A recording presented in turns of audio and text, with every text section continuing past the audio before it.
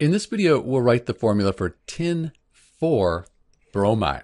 So let's first write the element symbol for tin from the periodic table. That's just Sn. And the 4 here tells us we have a transition metal and that the charge is going to be 4 plus. For bromide, that's just bromine on the periodic table, Br. Since we have a metal here and a nonmetal, this is going to be an ionic compound. We want the charges to add up to 0. So we have the 4 plus here. Bromine, that's in group 17, sometimes called 7a on the periodic table. That's 1 minus. So to get this all to balance out, give us a net charge of 0, we need 4 bromine atoms. 4 times 1 minus, that's 4 minus.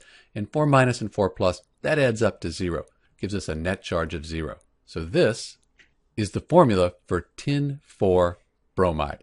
And this is Dr. B. Thanks for watching.